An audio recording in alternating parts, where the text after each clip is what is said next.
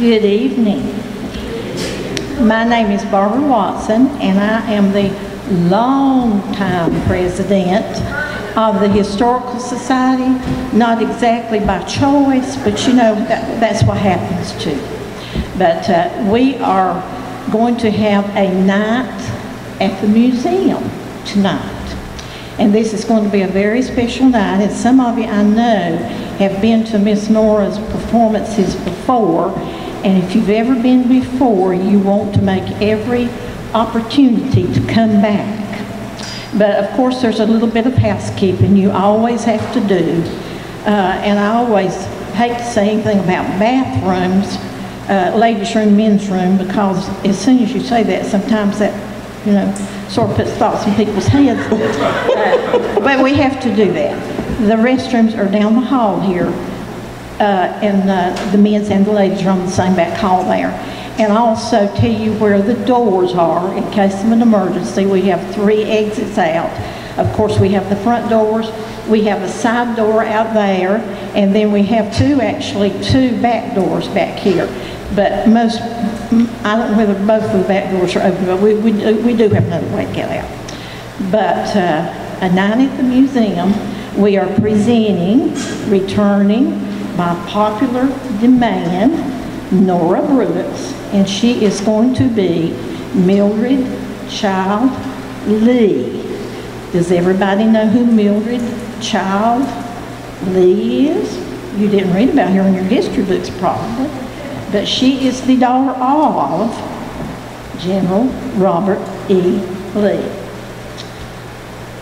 And we are so glad you came tonight, because not only is it a special night, we are going to be very much entertained, but this is also a fundraiser for the museum.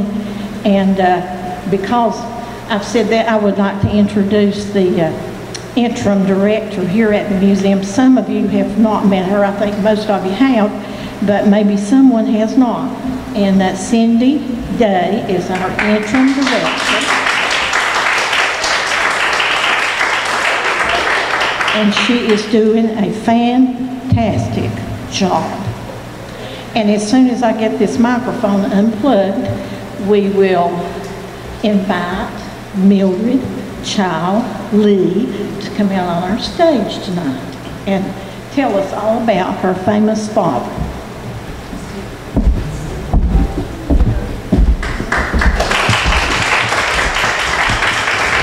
Well, good evening. How very kind of you to invite me here this evening. I have looked so forward to coming back to North Carolina. Papa thought so highly of his North Carolina troops, and so I have come back tonight to be your guest and to share with you some stories about Papa. Allow me to introduce myself. My name is Mildred Childe Lee. I am the youngest daughter of Robert Edward Lee. You all know him most fondly as the General. Of course, to me he was Papa, and to the students at Washington College he was the President in the last 5 years of his life. And he would be so embarrassed if he knew what I was about to do. He was such an humble man, and he would be so embarrassed. But of course, he is my very favorite thing in all the world to talk about. And so I'm going to share with you, and I shall begin at the beginning of Papa's life, of course. Now, he was born in Virginia. And my Papa's father was none other than Light Horse Harry Lee. He was a great Revolutionary War hero and a dear friend of General George Washington. And my grandfather Lee gave the eulogy at General Washington's funeral. First in war, first in peace, first in the hearts of his countrymen. That's what he said. Now, my father's mother was the lovely Ann Hill Carter. The Carters of Shirley Plantation, a beautiful brick mansion on the banks of the James River near Petersburg. And my grandfather had come there. I confess he came there in hopes of courting a bride. You see, he had originally married the divine Matilda Lee of Stratford Hall on the Potomac River. But she had recently passed away, leaving him with a small family. And he came there to court one of the Carter cousins. But she was not receptive to his advances. My grandfather Lee had quite the reputation with the ladies. And although my grandfather Carter was not convinced that this was a suitable match for his lovely daughter, my grandmother had been swept off her feet by this handsome colonel come calling. He was also the governor of Virginia at the time. And so the courtship proceeded, and since papas can't tell their daughters no for very long, they became engaged. Now, she immediately tested her engagement ring on a pane of glass in the parlor there at Shirley, and I'm very happy to report the ring passed with flying colors. Her initials are still on that pane of glass to this very day. And they were married in that very same parlor before they returned to Stratford Hall, and of course then their babies began to come. Now, Papa was the fourth born of five. He was the youngest boy. And he was born on a very cold and icy January day. January the 19th it was, in the year of our Lord 1807. My grandmother was very ill. She having recently returned from a visit with her parents there at Shirley, returned in an open carriage in the middle of January. And they feared that she would not survive the delivery, but she did rally her strength, and she named this new arrival herself after her two favorite brothers, Robert and Edward. Now, it is frequently the papa's responsibility for naming new arrivals, and especially if they're little boys. But my grandfather Lee was frequently away from the home. He was not a very good manager of money. I'm sure if you'll understand if we don't speak on that again. And he was frequently away from the home. He was not there for the arrival of Papa. And so my grandmother named him Robert Edward Lee after her two favorite brothers. And there at Stratford, Papa grew to the very old age of 4 when the family did away to a new home in Alexandria, Virginia. Now, when I was a little girl at Arlington, well, all of us really, well, Papa loved to tell us stories, particularly about when he was a little boy. And he would tell us these stories so we would be good little boys and girls. I'm sure your parents did the same. And I remember so well him telling us this particular, we would sit at his feet and pull off his boots and we'd tickle his feet while he'd tell us stories. He loved for us to tickle his feet. And sometimes we would get so involved in the story we'd forget. And he would stop and say, no tickle, no story. And we Lee children would resume our duty. But I remember him telling us the story of the day he left Stratford for the very last time. And of course, leaving the only home you'd ever known, even if you were but 4 years old, you'd remember such a day. But he also remembered it because it was the only day he ever disobeyed his mother. She had left him by the carriage to go back in the house to retrieve a few last-minute items. You know how moving days are. And she told him to stay very still by the carriage until she returned. But he was fearful that leaving the only home he'd ever known, he wouldn't see his two dearest friends ever again. So as soon as she went back in the house, well, he went back in behind her to bid them farewell. And as soon as she returned to the carriage, of course, she knew immediately where to go looking. Mothers always know where our hiding places are. And she found him in the first place she looked. He was in the nursery. The little room there by the mother's room had been the only bedroom he'd ever known. And he was kneeling in front of the fireplace, just a wee little fireplace, bidding his friends farewell. But now you're probably thinking, what friends have you living in a fireplace? They were the cherubs on the backs of the fire dogs. They'd been his guardian angels all of his life. And very obediently, after bidding them farewell, he went back to the carriage with his mother, and they did away to Alexandria. And there Papa did grow to young manhood, continuing his studies, and he was the man of the house by the time he was 12 years old. My grandfather having taken himself to the West Indies at that time for his health. I have heard there may have been other reasons involved. But now, 12 years old now, he was the head of the house. Well, he was the keeper of the keys. Now that means that Papa was in charge of the pantry. You see, every morning he would come downstairs and unlock the pantry door, and he would take inventory, and if anything was required for the day's victuals, well, Papa took the monies and baskets to the market, and retrieving those items required, he placed everything just so, and then he would leave for his tutor's home. Well, you see, considering that money was often in short supply in the Lee family home, my grandmother was in hopes Papa would receive his higher education at the expense of the federal government. And Papa was preparing for entrance examinations to the United States Military Academy at West Point. He was going to be a soldier just like his own Papa had been. And so she kept a weekly report of his progress with his teachers. She need not have worried. Of course, she was concerned that her money was not being wasted, but they all assured her of Papa's success. Even his mathematics instructor said that young Robert is a great one for finishing up. It's a shame to erase his conic sections from the slate-board before the next problem can be applied there. And in the afternoons, Papa would come home to the house there on Orakano Street, and he would go upstairs and scoop his mother up in his strong arms and carry her down to the waiting carriage. And placing her just so, they would then ride through the streets of Alexandria for her exercise. And she could bid a good day to friends and relations that she saw there.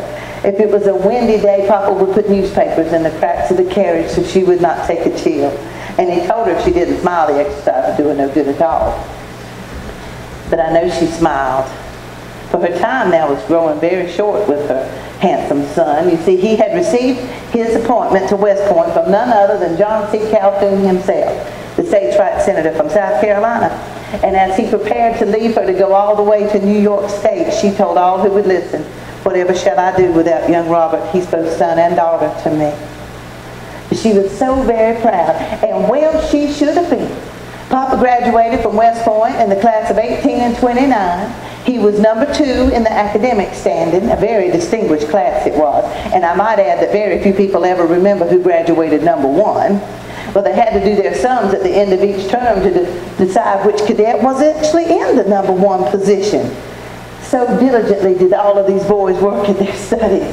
But Papa graduated number 2 in the academic standing. He graduated at the highest rank of any of the cadets in the military order. Everybody had to salute Papa. And he graduated the only cadet that still had monies left in his account. Now, I know he learned that frugality from his mother. He certainly didn't learn it from his papa.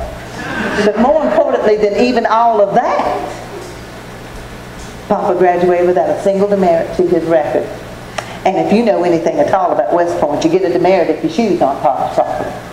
Well, Papa didn't get a single demerit to his record. They called him the marble model. Now, my big brother Custis graduated number 1 in his class from West Point, but he had 13 demerits to his record. Oh, and Papa loved to bring those demerits up at the most inopportune times. When he was now president of the college there in Lexington, and Custis was a professor at Virginia Military Institute just down the way. We'd have dignitaries from all over the world come to Lexington to see Papa. And we'd be seated around the big dining room table there in the president's house at the college, and there would be Papa and the dignitaries and Brother Custis, and Papa would find some way to bring up those demerits just to embarrass his son Custis. Oh, we would all laugh. But now when he returned home, it was to a sad time. His mother was in her last illness. And Papa nursed her through that last illness. He was holding her hand when she breathed her last on this earth. And although it was a sad time for Papa, it was an exciting time to be a second lieutenant in the Army Corps of Engineers. Well, that's the most elite part of the Army, I'm here to tell you. And he had received his first post to go down to Savannah, Georgia, such a lovely city, Savannah. And there he was to finish draining Cockspur Island so they could start building Fortress Pulaski out there at the mouth of the Savannah River. Oh, and he would tell us stories about being out in the muck and mire all the way up to his armpits. I can't imagine Papa in such a nasty place. But he loved Savannah, and he made many fine friends there. For a lifetime he did, and particularly among the children. Papa just loved children, and children just loved Papa. And he would draw them pictures of the things he saw out in that swamp. Little terrapin turtles and even alligators he saw. But his heart was still in Virginia. Papa's heart was always in Virginia. And he had decided it was time for a wife and family of his own. He had already selected the bride, but she did not yet know it. When he was just a little boy there in Alexandria, there beside the federal city, that's what we call Washington, D.C. in those days, he could look across the Potomac up on Arlington Heights to the beautiful mansion built by none other than the child of Mount Vernon, George Washington Parke Custis, the grandson of Martha Washington and the adopted heir of General George Washington. Well, everyone in the federal city called him Old Man Custis. You see, he hadn't missed a single inauguration of a president from his own grandpapa all the way down to President Buchanan. He had General Washington's field tent from the Revolution, and every Independence Day we would put up that large tent, and that's where we'd all sit to watch the fireworks and the celebrations. I didn't know you could have Independence Day without my grandpapa Custis. And he and his lovely wife, Mary Fitzhugh, another fine Virginian family, had several children, but none of them survived infancy save one. She was a little girl. They named her Marianna Randolph Custis, and she and Papa were of an age.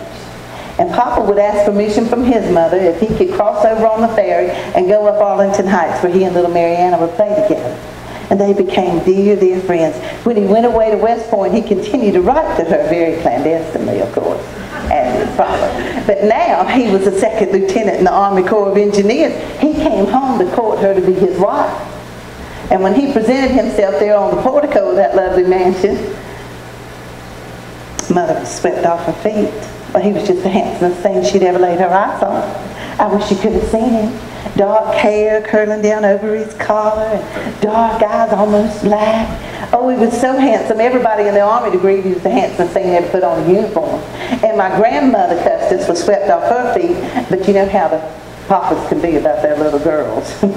But of course they can't tell them no for very long, so they started courting.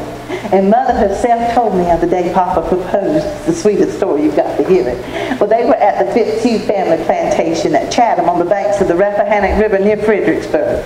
And Papa was reading while my mother and grandmother did some of their needlework. Been reading for about 3 hours from Sir Walter Scott's novel Ivanhoe, a wonderful story about chivalry and youth. Been reading about 3 hours, and my grandmother said, "Mary, I believe young Robert can use a piece of carrot cake and a glass of lemonade from the kitchen." So being a dutiful daughter, my mother got up to retrieve those items, and Papa, being a perfect gentleman, of course, went along to assist. Now, my mother is a dear, dear soul. I love her very much. You understand me? She's quite clean. And when she prepared that piece of cake, she dropped the fork on the flagstones. And when she knelt down to pick it up, Papa knelt beside her and proposed. Isn't that the sweetest story you ever heard? Well, she said yes right there in the kitchen. And they dashed back to the parlor. Her mother gave her permission. All that was left was to win the old man over. Well, I don't have to tell you, they got married at Arlington House on June the 30th, 1831. In an evening ceremony in the beautiful arch, under the beautiful archway between the dining room and the parlor, filled that archway with lovely flowers from the Arlington Gardens. Oh, and the house was full to overflowing. There were Lees and Cussises and Fitzhughs and Carters. Well, they came from every corner of Virginia. We're related to everybody. The last to arrive was the minister, who in my experience is frequently the last to arrive.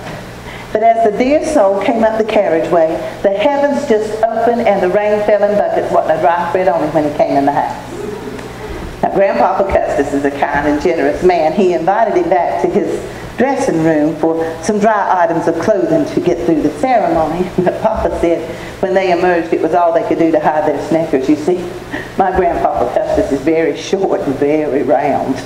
And the minister's very tall and very thin, and the pants were too short and the sleeves were too short. Papa said they all pretended not to notice. And the rest of the ceremony went off without further ado. Except when Papa said that all the menfolk were looking at him as if they were about to read his funeral rites instead of his wedding vows. But after a lovely journey to friends and relations who could not attend, they arrived at their first post together as husband and wife at Fortress Monroe, there at the mouth of the James River, near Norfolk. Old Point Comfort, they called it. And there, their family began to grow. Now, there'd be 7 of us all told, and we all lived to adulthood. 6 of us were born back at Arlington, but the eldest was born there at Fortress Monroe. After that, Mother said there was a time when a woman just needed to be with her mama. But there was my brother born at Fortress Monroe, and Papa very wisely named him George Washington Custis Lee. Well, the name was longer than the baby was. But Papa knew if he named that first arrival after his father-in-law, that was finished softening the old man up. And it did do that. Grandpapa Custis, that brother Custis, so very much. But Papa knew that was too long a name for a little boy. So he began right then of giving all of his children their little family names, their little pet names. Now, we don't know where Papa found all his names. But the name he gave Brother Custis was Boo. And do you know, to this very day, if there's something I need for my Brother Custis, I'll sit down on the settee real close and I'll say, Boo, would you please help me? And he can never tell me no. But the next child born was a little girl. And Papa named her Mary Custis Lee. And the confusion began immediately. You see, my grandmother's name was Mary. My mother's name was Mary. Now my sister's name is Mary, and Papa solved it all. He just called her daughter. And to this day, we call my sister Mary daughter when we can find her to call her anything. Well, you see, she is never at home. She's always dashing hither and yon. We don't know when we're going to receive a letter. We don't know if she's safe. She is so stubborn and so hard-headed. Indeed, she is. Now, that's a terrible thing to say about your sister, but you may have not met her. And I know why she's so stubborn and so hard-headed. But you see, the government sent Papa out to St. Louis, Missouri to move the Mississippi River. Did you not know? My Papa moved the Mississippi River. I have friends in St. Louis telling me that river's where he put it to this day. If the government hadn't ended the funding, he'd have moved it further. They'd never have to worry about that pretty city out there flooding. But when he went, he took Mother and the two boys, and they left my sister Mary with the grandparents. Well, you know how grandparents are with the babies. She's just full through and through. She has not yet married. I don't think she ever will. I don't think there's a man that'll have her. Well, that's a terrible thing to say. But now, Papa was superintendent at West Point. Brother Custis was a cadet there at that time. And he had a dear friend, you probably have heard of him. His name was James Ewell Brown Stewart. Most people just called him Jeb. I called him Brother Jeb. He was Custis' dear friend, and he came every Sunday to luncheon at the superintendent's house. And he was courting my sister Mary. I know he was because I was eavesdropping at the parlor door. But he went on to marry Miss Flora Cook. And he told an acquaintance that he had courted the young Miss Lee, but he'd escaped unscathed. If you knew my sister Mary the way I do, you'd understand what General Stewart was speaking of. But we do love her. She's just so hard. Now the next child born was another boy, and Papa named him William Henry Fitzhugh Lee. Well, that's another very large name, but this one fits. Papa called him Rooney. That's the Irish word for darling. Rooney darling. Well over 6 feet tall, with large hands and large feet, and a heart to match. You won't find a kinder, gentler soul if you look the whole world over. But he is a big man. An acquaintance of his at Harvard College said, yes, he knew Mr. Lee, found him too large to be a man, but too small to be a horse. Now the next two were born 2 years apart, but they were so close in spirit, many thought they were twins. My sister Agnes and my sister Annie. Now, Papa called Agnes Wiggs a Wiggy, and we truly don't know where he found that name. She was the real beauty of the family. She got Papa's eyes. I got Papa's nose. Looked fine on Papa's face. It's far too large for mine. And he called Annie. That's the one he named after his mother. Sweet Annie, or sometimes Raspberry. She had a little birthmark on her cheek. She was the first to leave us. It was October of 1862, and we were scattered by that awful war. She was taken ill in Warrenton, North Carolina. Agnes and Mother were with her. And I received that letter. I was in school in North Carolina in Raleigh, and I received that letter saying that sweet spirit had slipped the bonds of this earth. And I was so worried about Papa. He loved her so. He loved all of us. But I knew there was something special about him. We did not know that our circle would be broken so soon. Then the next child was another boy. Papa named him Robert Edward Lee Jr., my big brother Rob. As a young man, he had a reoccurring fever, and Papa changed his name to Robertus Siccus, so he was fluent in Latin. And then in 1846, on February the 10th, I was born. And Papa named me Mildred. Mildred Childe. Mildred after his sister Mildred, who had married Mr. Childe and lived in Paris. But now 1846, that was a very important year. That was the year of that great war with Mexico. And Papa had been in the army a long time. Still just a captain. Because in the peacetime army, they just don't promote you very often. Even if you do build forts after forts after forts. There was Fort Monroe, and Fort Pulaski, and Fort Hamilton, Fort Carroll. Well, you understand. But General Winfield Scott, another fine Virginian, asked for Papa to be on his personal staff as his engineer. And then later, Papa was his chief of staff. So he left us in 1846. I was just a little thing in a cradle, did not yet have my special name. And Papa left us to go all the way to the war in Mexico. Now I know Mother must have worried years off of her existence. Oh, Papa wrote to us. He wrote very frequently.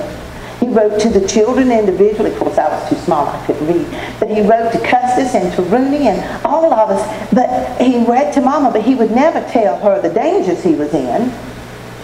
But my mother had friends in the War Department. And they told her the most amazing things. How Papa was mentioned in every report General Scott sent back to the War Department. He called him the finest soldier he had ever seen in the field. He called it the indefatigable lead. And I'm not sure what that means, but I think it means Papa never got tired. All the most amazing things. And Papa was promoted in every battle in which he fought. He left as a captain, came home a colonel. Oh, and the day Papa came home. Now, I was but 2. But you'll understand this will be the most important day of my life up to that time. The day Papa came home. So they told me the story so many times, I just know I remember it. Papa was arriving by train, and Mother was to send a carriage down to the Alexandria train station to retrieve him. But my mother's never been on time for an event in her life. Papa's the only man I ever knew could make a train arrive on time. She was late and he was early. He had to lease himself a horse to come home and see his family. And when he arrived at the carriageway there at Arlington, no one recognized him except our dog Speck. But I'll tell you, my papa and that dog were very, very close. Speck went with us everywhere. You see, Papa had found his mother in the harbor of New York when we were there building Fortress Hamilton. And she had a litter of puppies. And Speck was the only one that we kept. Little white dog, little black specks on, hence the name. And he went with us everywhere. He even went with us to church. And I remember one Sunday when we arrived at Christ Church there in Alexandria, it was a very cold, blustery day. And I was so afraid he'd get cold sitting outside the church. Didn't have hardly any hair on him at all. And I let him get up under my skirt and come to church with us. I didn't see what harm could come of it. We had one of those pews that had the little door on it. But I didn't know he was going to sit there and bark through the whole service. Papa was mortified. He said Speck could never come to church with us again. So the very next Sunday, we assembled there at the carriage, and Papa scooped him up and took him upstairs to one of the bedrooms and locked the door. We got in the carriage and we did away to the ferry, but now that dog was very resourceful. Someone had left the window open, but it wasn't me. He jumped out of that window and down onto the lawn, and he must have been a good swimmer. When we got to the church, he was sitting on the steps waiting for us. Papa said that Sunday, if Speck wanted to come to the Lord's house that badly, he was not the man to stand in his way. And he could ride in the carriage, but he could never come back in the church again under my skirts. Papa would make me lift my hand and see if there was a little puppy dog tail down there. Of course, when he came in the house, Mother recognized him. Although he had changed, more handsome than ever, she said. He had a little gray in at the temples. He'd grown a mustache. And he embraced the little children, and he shook hands with Brother Custis, who had outgrown the age of embracing. You know how boys are. But he turned to Mother and he said, "Where's the baby?" Hadn't seen me since I was just a little thing in the crate. And I was running about as only a rambunctious 2-year-old can do. And he stopped me and scooped me up in his arms and held me tight. And he said, "This is the most precious bundle of life I have ever seen." And from that time on to my Papa, that was my name. Life, a precious life. He said as long as I was in the house, he didn't need sunshine. He would start his letters to me, "Dear precious life." And I ended my letters to him, "All my love, your precious life." And I loved to write to Papa. He was always going hither and yon wherever the army sent him. And I loved to write to him, or if I happened to be away. He said it took a family committee meeting to decipher my letters. Apparently my handwriting was atrocious. I believe that was Mother's word, not his. But I loved to write to him. And I would tell him all of the stories about my pet cats. I'd love to have pet cats at Arlington. I named them all Tom. But I thought that would keep down on the confusion. We just called Tom and all the cats come running. And I love to write to him. I remember a letter Papa wrote to me when he was in Texas, and he said, "Dear precious life, my pet snake has recently passed away after refusing his daily meal of frogs. In your next letter, if you would kindly send me one of your kittens, I would be most appreciative." Well, I tried. I truly did. That cat didn't want to go to Texas. Couldn't get an envelope big enough. He just didn't want to go down to hot Texas. Couldn't send Papa one of my kittens. But you know, during that awful unpleasantness, it was very hard for us to have a pet cat in Richmond, a pet of any kind. And one morning as I left our house on Franklin Street, I was walking down the street and I found a little baby squirrel. And he seemed friendly enough, and I thought, what a wonderful pet for the Lee family. That's our family mammal, you understand. Our motto is not unmindful of the future. Hence the squirrel. Always gathering his nuts for the winter, thinking ahead. And I scooped up this little squirrel. He seemed perfectly content, and I brought him home with us. Well, I went upstairs to Brother Custis's room. I knew he hadn't yet left for his office at the War Department. And I knocked on the door and I said, "Boo, would you please come help me?" Well, of course, he couldn't tell me no. And we found a little bird cage that no longer had an occupant. And we turned it into a home for my little pet squirrel. and put him in the parlor. And I named him Custis Morgan. Custis after Brother Custis, of course, and Morgan after John Hunt Morgan, the Confederate partisan ranger, escaped from that nasty Yankee prison up in Ohio. I named him that because he was all the time escaping from our little prison in the parlor. And I would write to Papa all the antics of Custis Morgan, as if that would take his mind off of that awful war. But I remember so well. Now, he was fearful that being a wild thing, he might bite my mother, who was now confined to a rolling chair. I didn't tell him the squirrel had already bitten Mother's doctor twice. But he wrote to me, and I shall never forget, it was March of 1864. I've still got the letter. And he said, "Dear precious life, if the next time you give Custis Morgan his bath, if you'll hold his head under the water for an extra 10 minutes, it'll solve all your problems." Can you imagine Papa telling me to drown that squirrel? Well, of course, I did not do it. But I think Custis Morgan read Papa's letter. He disappeared 2 weeks later. We never saw that squirrel again. I had a friend of mine declare he was a Yankee spy, taking his information back to the Union Army. But I am here to declare that the Lee family would not have harbored a Union spy in the very parlor of our home. I think he read Papa's letter. He left while he could. But of course, it was wonderful to have Papa home. Oh, how wonderful to have him home from being gone so long. And he would wake us up in the morning, tickling us until we screamed for him to stop. He was teaching the boys how to ride their horses and jump over obstacles he would place in the lawns there at Arlington, teaching Mary how to ride her horse side saddle. So elegant. Oh, I wish you could have seen Papa on horseback. Such an excellent horseman. And he would tell us stories about Mexico while we tickled his feet. And he taught us so many words in Spanish. He had learned a great deal of Spanish. In fact, in 1848, when he returned home, he told the War Department there would come a time when every American would need to speak Spanish. I can't imagine that time coming, but perhaps you can. Oh, but my favorite game to play with Papa, whenever he was home from wherever the Army sent him, was a game he called strategy. Now, he would take each one of us children into a different room in Arlington House. And he would tell us to sit very still and be very quiet until our Papa came back to get us. Because if we weren't very still and very quiet until our Papa came back to get us, why, the Indians would get us. Friends, I would sit there sometimes now 3/4 of an hour, as still as a mouse. That's very hard for a little girl. I was a young woman before I realized that was Papa's way of having time alone with my mother. I mean, you imagine 6, 7 children all wanting time with their Papa. Well, they didn't even have time for a cup of tea. Wasn't long after he returned that he was appointed to superintendent there at West Point. And we all moved up to the superintendent's house there at West Point. How wonderful. Custis was a cadet there. Jed Stewart and Cousin Fitzhugh, Uncle Sidney Smith's boy, Papa's nephew. And there was Cousin Fitzhugh. Papa didn't know what a demerit was because he never got one. Cousin Fitzhugh had enough for the whole cadet corps. Papa was afraid he'd have to dismiss his own nephew from the points. But he marched them all off and graduated with his class. And that's when the Army sent Papa out to Texas, the 2nd United States Cavalry. Hot, dry, nasty Texas. I remember Agnes and Annie were in school in Stanton, Virginia at the time, at the girls' seminary there, and it was a particularly hot year, even in the hills. And Agnes really wanted to come home.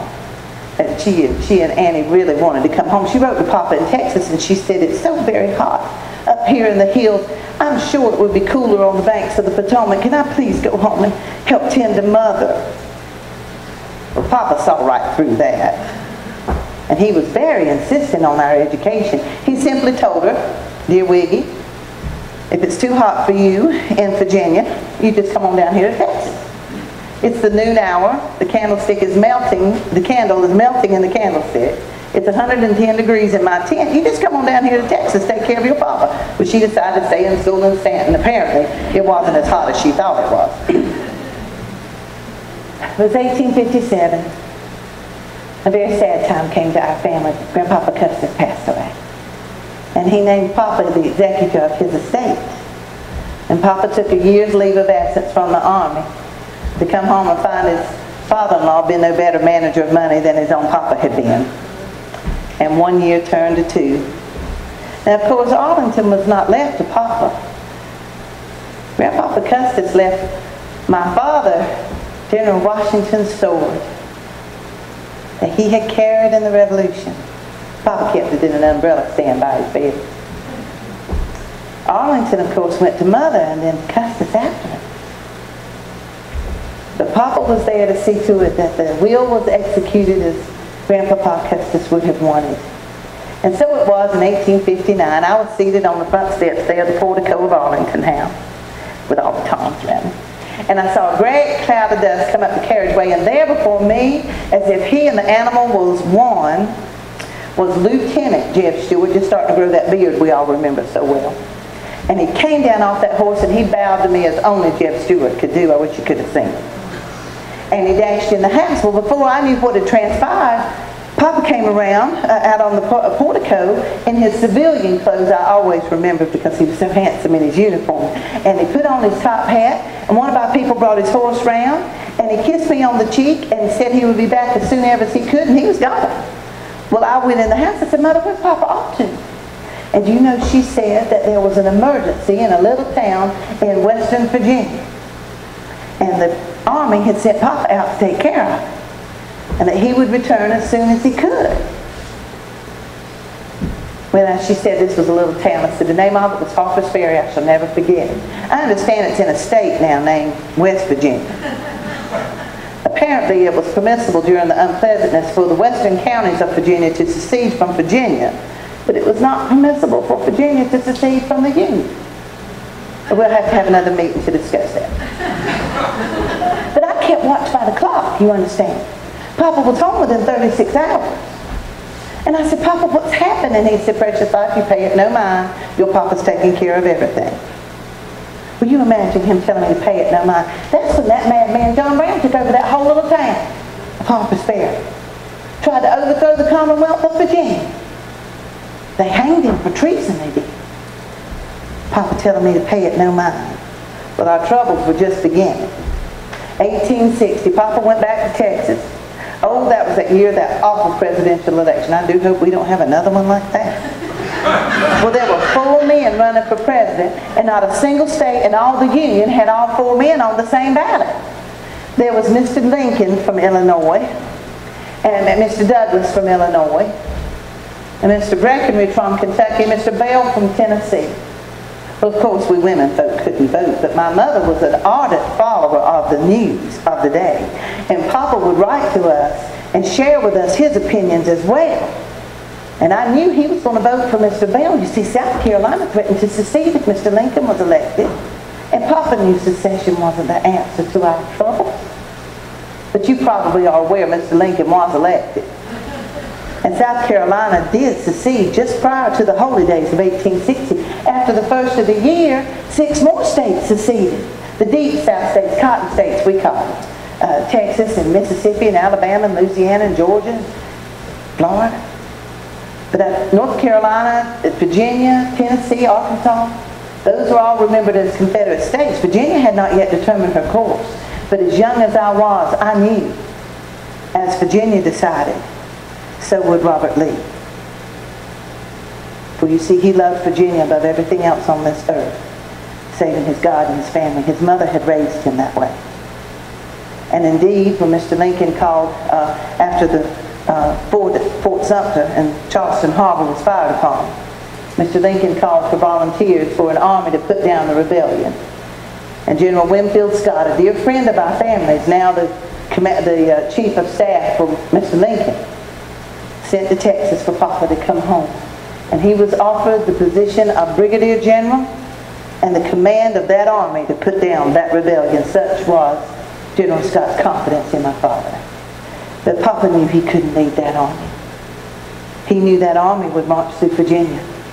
And Papa knew what would happen if an army invaded Virginia, even if it was bound for South Carolina.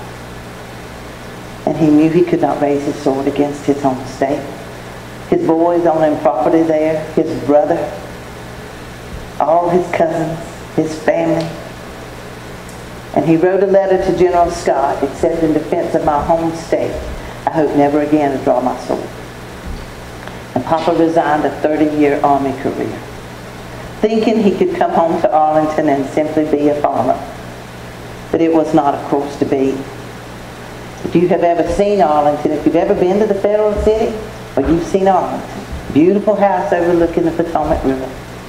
And Papa knew enough of military matters to know what a strategic point that was. The Sunday after Virginia seceded, 3 men met Papa as we came out of church at Christ Church in Alexandria. Governor Lecter required his presence in Richmond, and Papa left Arlington never to return. In the days following, General Scott informed my mother that there would be an occupation of Arlington House. And we began to sort through things sent to friends and family, many things left in the cellar, and we became without a home. And so it begins. Now you know my family's service in that war. Papa was commander of the Army of Northern Virginia. Brother Custis was an advisor to President Davis, later to have a field command. Rooney was a cavalry officer with General Stewart. And my brother Rob was an artillerist in the Rockbridge Artillery. I even served for a time as a nurse after the Battle of Ball's Bluff. We could hear the guns from Arlington. But of course, Papa insisted I return to Miss Powell's Academy. He said, just wasn't fitting for me to see such things. And I returned to Winchester, Virginia, to Miss Powell's school. Now, that's the very heart of the Shenandoah Valley. There were so many armies in and out of that little town, they didn't know what flag to fly from the courthouse. But Papa knew precious life would be perfectly safe as long as there was a general in the valley by the name of Stonewall. When General Jackson was called to Richmond for the 7 Days Campaign in 1862, Papa moved me to St. Mary's Academy in Raleigh, North Carolina. And I stayed there until 1863. I told him I learned everything I needed to know. Could I please come back to Richmond to help take care of Mother? And so, friends, it was I was in Richmond when the city fell. It was a Sunday. It was April the 2nd. I was in church at St. Paul's Episcopal there at Capitol Square, our family pew here. The minister stopped speaking in the middle of his sermon, very unusual for him. I turned to look, Mr. Davis being just behind me to my right, and saw a messenger deliver a telegram. I knew immediately it was from Papa. But Mr. Davis got up very quickly, he and the cabinet members in attendance, and they left. After the service, when I returned home and I told Mother what I'd seen, she correctly surmised that Papa had abandoned his position at Petersburg.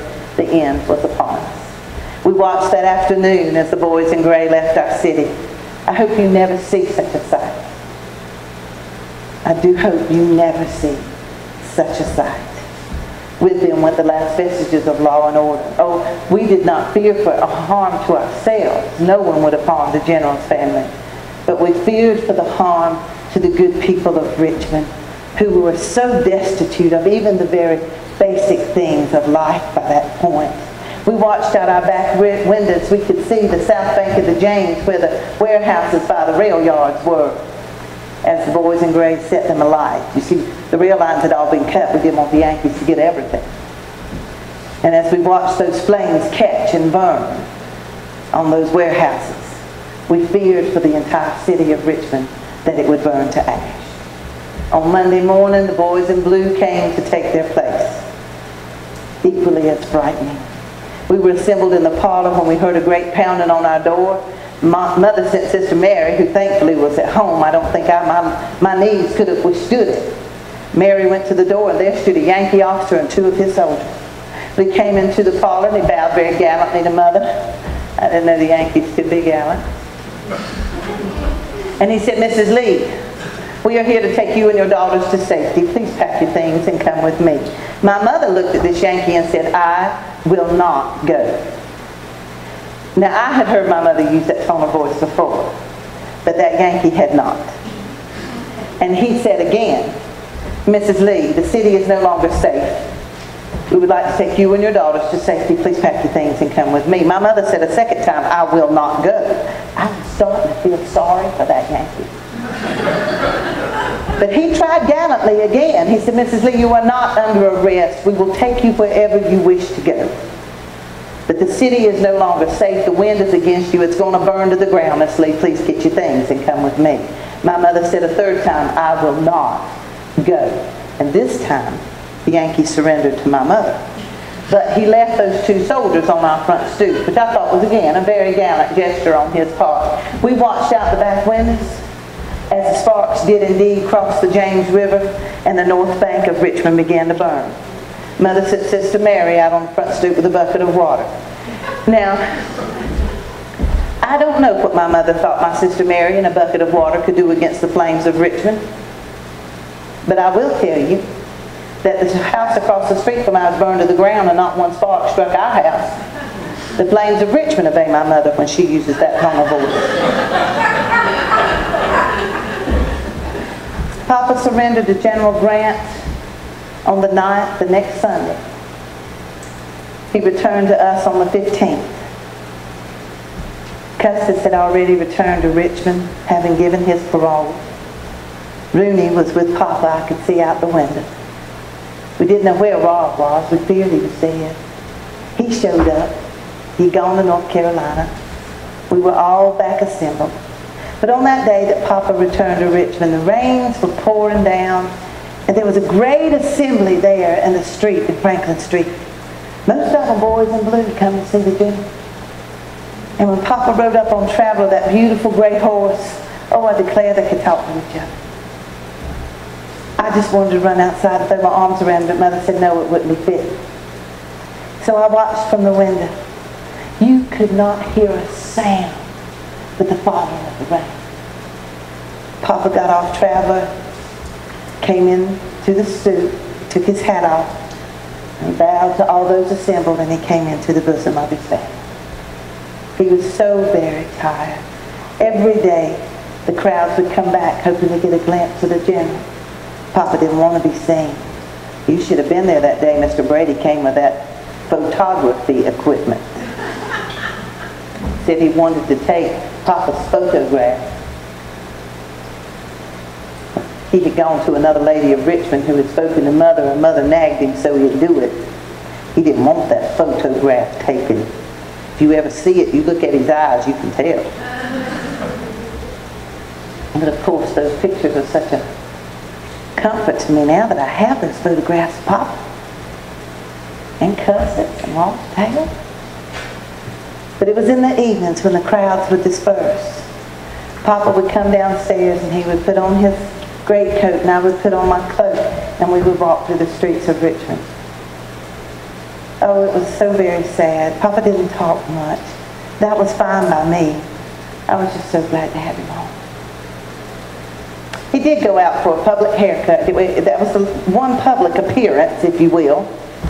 And while he was seated in the barber's chair, the little children of Richmond were pressed up against the glass watching. And when he settled his accounts and left, they rushed in and started picking up scraps of Papa's hair. He came home and he said, Precious, I don't understand why they'd do such a thing. And friends, he sincerely did not. But I did. That was the last public haircut Papa ever got. Agnes Rob one cut his hair in the parlor from that time on, but we'd saved the clippings. And for years, we received letters from all over this country, north, south, west, of people announcing the birth of a new Robert Edward Lee and the name of a proud Papa. Could they have a memento with a lock of hair and an envelope, and Papa never knew. Old soldiers would come by, wanting to see their general one last time. We were almost relieved when Judge Brockborough arrived and said that Papa had been elected president of Washington College. Papa didn't even know he'd been nominated. A little Presbyterian school, we were Episcopals. Little Presbyterian school out in Lexington, Virginia. Only 90 boys returning.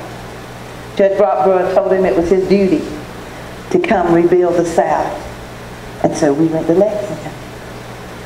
90 boys returning when Papa passed away last year. There were over 400, and he could call every one of them by name. When you arrived at the campus, you received one visit with the president in his study. You did hope it was your last. Papa told each of the boys, you will conduct yourself as a gentleman. That's the only rule we have here. Conduct yourself as a gentleman. You know right from wrong. Do you not? and he kept a weekly report of their academic progress, just as his mother had. And if it was not what Papa deemed appropriate, well, you were invited back for another meeting with the president. And he would remind them of the sacrifices being made by their parents, many of them widowed mothers, you understand. For them to be there, that's all it would take. He loved the little village of Lexington.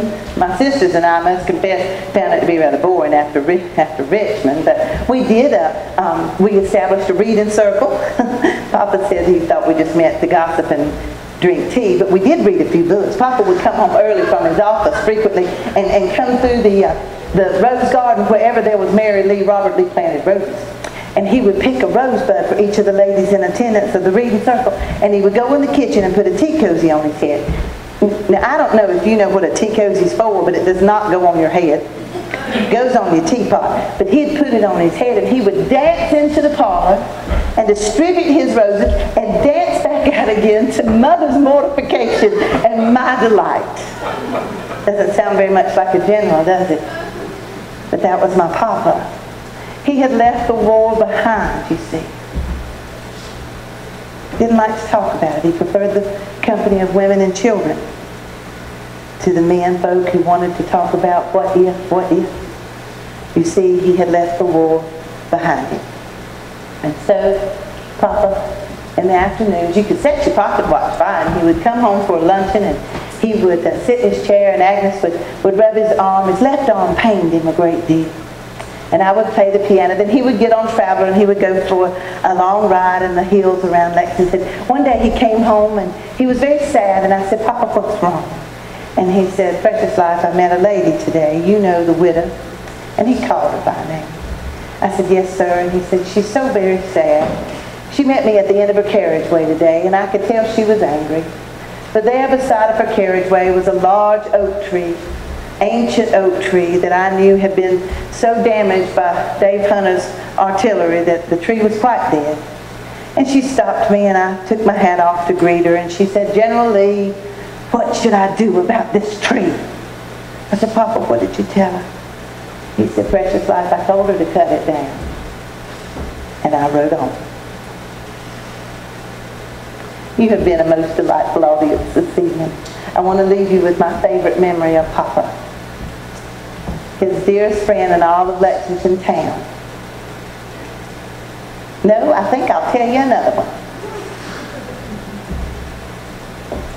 He came up for luncheon one day, and he had that beautiful grin on his face. He designed the president's house with a large veranda, so Mother could go out on a rolling chair. And I would always stand on the veranda and wait for him to come up for his luncheon. And he had that beautiful grin on his face. It turned to a smile, and then he started laughing. I said, Papa, what's so funny? He said, there's been an attempted murder at the campus. Well, I said, I didn't think murder was very funny. And it seems that morning when he arrived at his office door, he and Custis had also designed an ecumenical chapel. That's where Papa's buried today. And his office was downstairs in the chapel, and there was a devotion every morning. It wasn't required, but all the boys knew Papa would be there, so of course they came. He sat on the first pew to the right as the minister looked out, and each of the ministers in town took it in turns. The Baptist and Presbyterian and Methodist, you understand. And just for a devotion, and Papa was always there. Well, that morning when he arrived at his office door before the devotion, there stood a very agitated faculty member declaring someone had tried to kill him. Well, Papa asked to hear the story, and it seems that morning when he put a stick of wood on the wood fire to knock the chill from the room, it exploded. With a great smell of gunpowder, somebody tried to kill him. Well, after the minister concluded his remarks, Papa stood and announced to the assembly there had been an attempted murder. Anyone having information, please meet the president in his study. When he arrived downstairs, there stood two very frightened boys. I think they were from Tennessee. And they explained that someone was stealing wood from the student wood pile. And they surmised that they took a piece of wood and hollowed out a portion and put gunpowder in it and sealed it back over, while the resultant explosion would reveal the mystery. And how were they to know it was the servant for the faculty that was stealing the wood? They didn't mean to hurt anybody. Papa looked at him very seriously. He was using that general's voice. I know he was. And he said, Gentlemen, your idea was a sound one. Next time, use less powder. Some of their military lessons were not well translated to academia. But his dearest friend in all of Lexington town was a little 9-year-old boy named Carter Jones. Little Carter's papa was Dr. William Jones, who was the Baptist preacher. And every day when it was Dr. Jones' responsibility to bring the devotion, little Carter would come with his papa and he would sit with my papa. And he would sit there just as straight, look up at papa, make sure his shoulders were back, sit there just as still as a mouse. Perfect gentleman. Just a perfect gentleman, still as a mouse. But on graduation day, he arrived with his mother. And he came in the back doors of the assembly, the dais being as your assembly room here is. And he looked for Papa in his accustomed place, but he was not there. As president, he was on the dais. Well, when little Carter found Papa, he broke from his mother, ran to the front, climbed up on the stage, and not finding a chair for himself, he just sat down on the floor beside Papa and began to chatter away. His mother was devastated. So she dashed to the front to retrieve him, and Papa waved and said, "No, don't leave him be." Well, friends, I couldn't take my eyes off of little Carter. He sat there just like a little soldier, had his shoulders back and looked up at Papa, and he sat there just as still as a mouse. And that speaker went on and on. You know how they do, no one ever remembers a word they say. Until his head started to nod, and his eyes got so heavy, and he laid his little head over on Papa's knee and went down to sleep.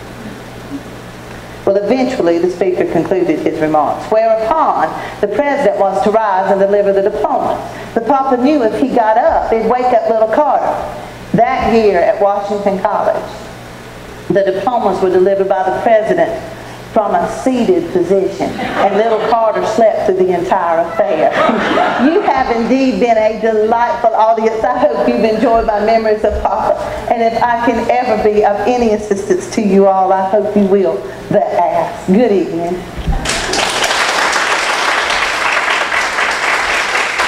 Thank you. Thank you. You are so kind. Thank you so much. So I love coming here. I love coming here to Lenoir. I can do it now without GPS. I can find this place without GPS.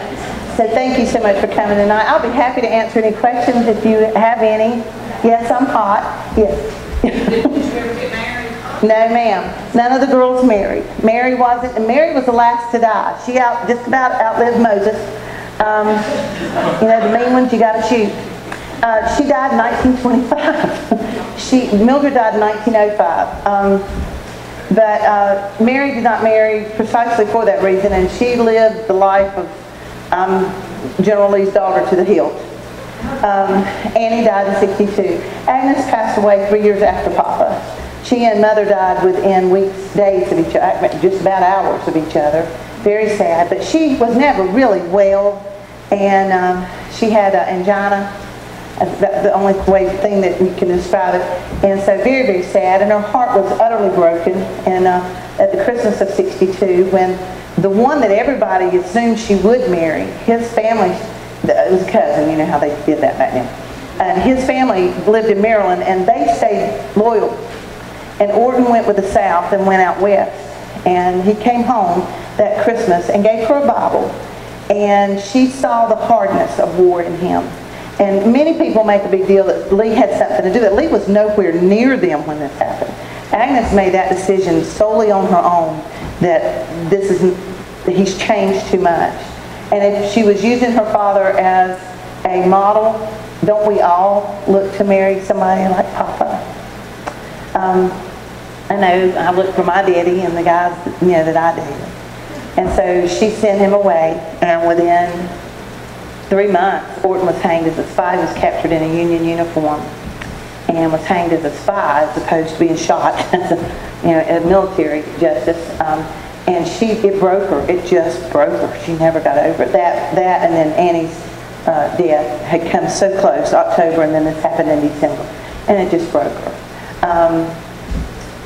Mildred admitted in 1878, she wrote a letter, and she said, most women, when they lose such a father, have a husband and children to comfort them, and I have nothing.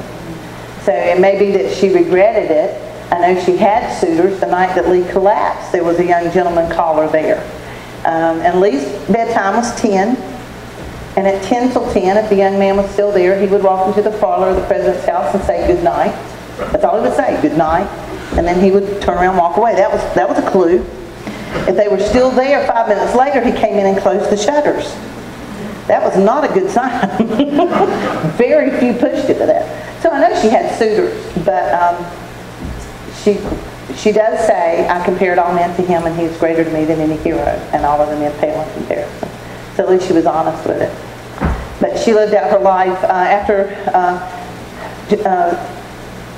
Lee died, his son Custis, who was still a professor at VMI, they wanted to give the president's house to Mrs. Lee, and she wouldn't take it because they designed it as the president's house for Washington College, which is now Washington and Lee University so far, at least up until today it still is.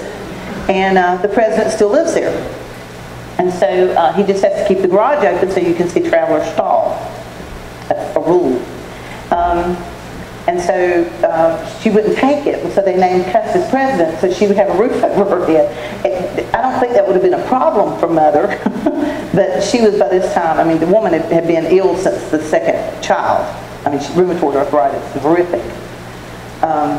So Custis didn't really want to be president. But after Mother and Agnes died, Mildred stayed on and would help him open school, and she would come back for commencement, for graduation, with all the parties and hostessing that had to be done. The rest of the time she stayed with Robert and Rooney on the East Coast. They had plantations. Rooney inherited the White House, which is where George and Martha Washington got married. Of course, it got burned in the war and he had to rebuild it, but it was still that plantation. And Rob had Romanicoke, and so she stayed with them. And she always called Rob's little girls her something to love.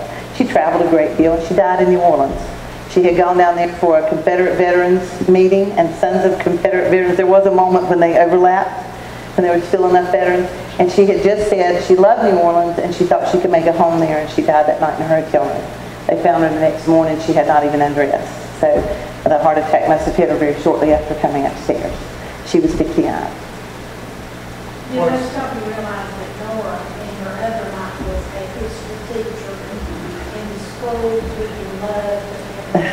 I don't know if my kids would agree with you on that, but I lived to harass them. What is the next character you're working on right now?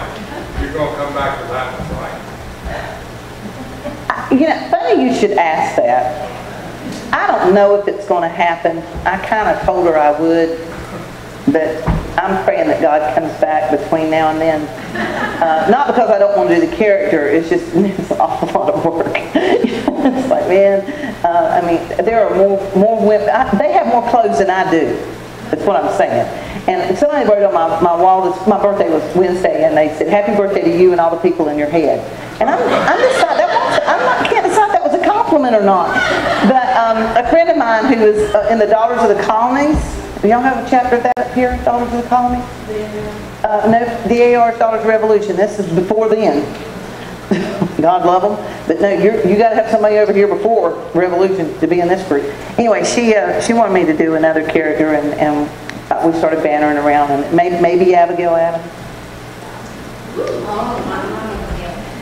It's such a wonderful love story with Abigail and John. I mean, just spicy as all get out. Man, I loved her for years, but I just don't know if she's going to get in my head. So I don't know. Maybe Lottie and Julia and Anna and Mildred are enough, and occasionally me. If you've seen her do, if your baby's maybe you've seen her do Lottie Moon, Christmas offering, his name for our international mission. She came to our church last year, and it's mom was there, and it's just wonderful the way she brings. Lottie's life is amazing. It really is. Wonderful, wonderful story of Lottie Mae's life. Why did you choose Mildred? Well, I think there's something I really would say that she did. When I was 15, I met a reenactor at Appomattox who was doing first person, and in that wonderful romantic way that a 15-year-old teenager would say, I'm going to do that one day when I grow up. Well, I'm still waiting to grow up, but when I got my own classroom, and it was always the people, I love Williamsburg, that first person stuff they do, and it was always the people that intrigued me and the people's stories. You can look up a date. You know, I mean, as long as you've got some concept of chronology and decade, you can look up a date. to me, it's the people that made these things happen. And people are funny and they're sad and they have tragedies and they make mistakes. And so I wanted to bring some people to life in my room. And so I thought, well, maybe, you know, I had had that man's picture on my desk. My entire career, that man's picture was on my desk. Very faded, but on my desk. So I got to thinking couldn't do a general because that just wasn't plausible. Wanted to, but not plausible. So who will I do? And of course Lee I've been in love with him since I was, well, I'm a good Southern girl. You can imagine how long I've been in love with him. So it's like, I'll do Mrs. Lee. Well, no. I'm just now coming to a full appreciation of Mother. She really was an amazing woman in her own right. And very much the source of his faith.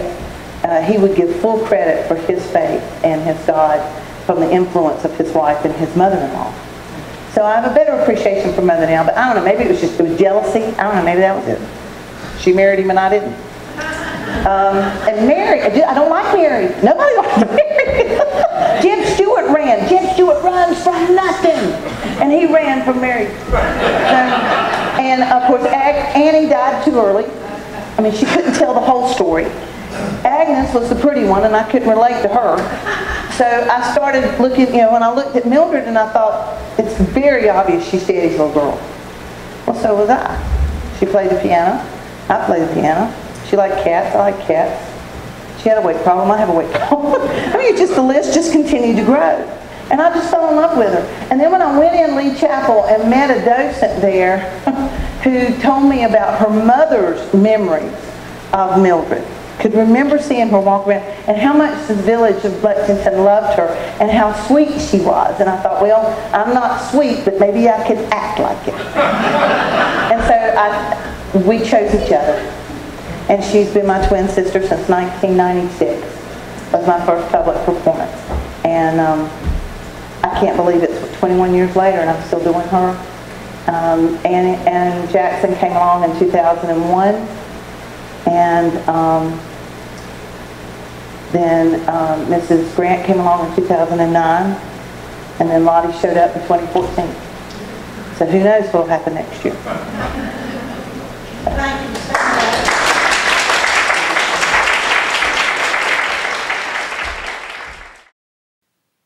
Thanks to Nora, who does so much for our Caldwell County Historical Society, and also for our Caldwell Heritage Museum, 112 Vaden Street, Lenoir, North Carolina, 28645. We have an echo problem at our museum, and we are working on that to make our presentations better for you.